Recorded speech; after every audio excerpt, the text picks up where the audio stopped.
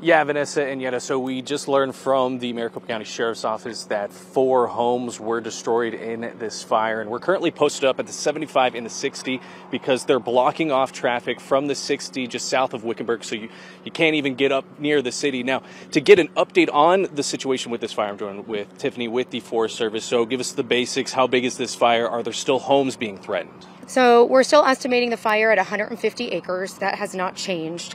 It's burning along both sides of the US 60, and it's primarily active along the northwest and southwest flank, so on the west side of the 60. We're hearing that there's about 100 homes that are threatened by the fire, scattered around the head of the fire, ahead of the fire.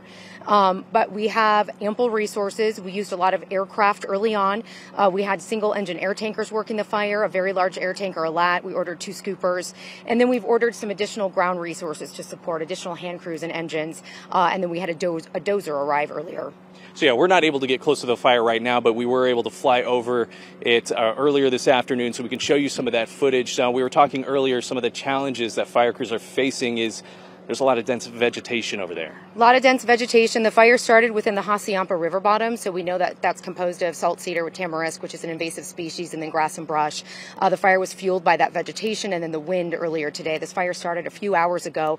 Again, it did jump both sides, or it is burning along both sides of the highway. It jumped the 60 earlier today. We've had multiple spot fires on the north side of the fire, so it's been a challenge for firefighters, especially the hot and dry conditions. We used seats at the start of the fire. The retardant usage was ineffective, so that's why we launched the heavy air tankers to help with slowing the spread of the fire until we could get ground crews, hand crews engaged at the ground level.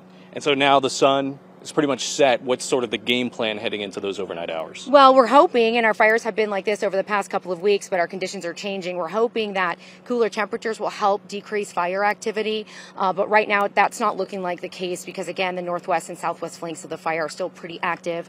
They've been dealing with spot fires. They've been able to catch all of the spot fires, but that's what they've been dealing with throughout the afternoon. And any word on when the 60 will be reopened?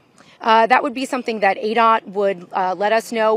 Our operations will let ADOT know when it's safe to open the highway. Again, this is just out of safety precautions for drivers. Our firefighters are working off the highway.